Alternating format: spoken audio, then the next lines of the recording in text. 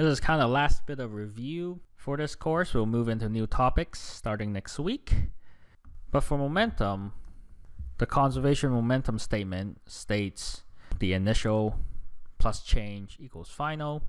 And the thing with momentum is these are all vector quantities. So when it's vector quantities, then we can again break it down into our I and j component in 2 dimensions, which allows us to solve for 2 different unknowns, which often ends up being the 2 components of some final velocity. Additionally, we have here a case of a completely inelastic collision because the hawk catches the dove. So afterwards, the before picture is already drawn for us, but afterwards, the hawk and dove get stuck together and they move off with a certain velocity. Let's keep our lives easier and use our standard x and y, and then we're gonna assume, we don't know, it's likely not, we're gonna assume, just to make the math easy, that the final velocity has a positive x and a positive y component. So we can call that v2x and v2y. That way, as we work through our math, if we get a negative, we know it points the other way, just so we don't keep track of our head that we already said it was negative. This is a case of a collision because throughout the motion, even though gravity acts on both of these birds, the actual impact and collision happen in such a short time that gravity is not going to have a big effect on the momentum of the system because the time is so short. The forces between the bodies have a much bigger effect, but they are not external forces because we're considering both the hawk and the dove as part of our system.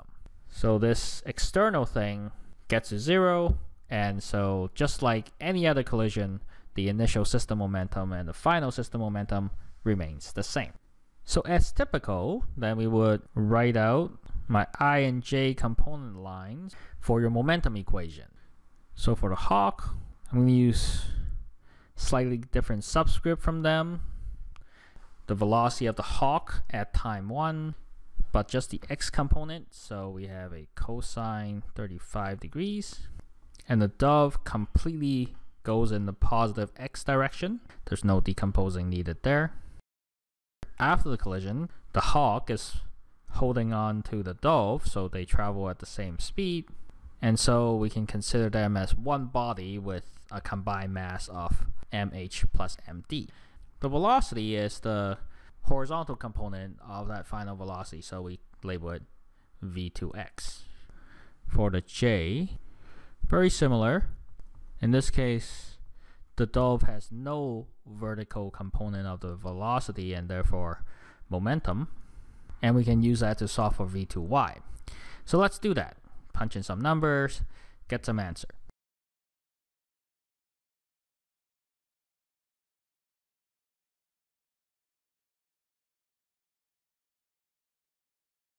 Positive, so to the right, no surprise there.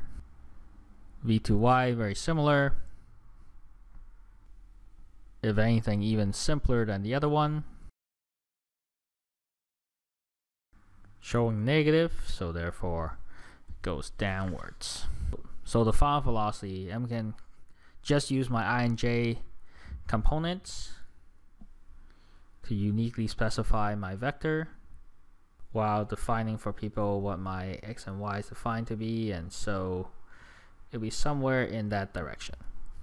We could put it together with Pythagoras, but that's not necessary. Quick simple review of a 2D momentum problem.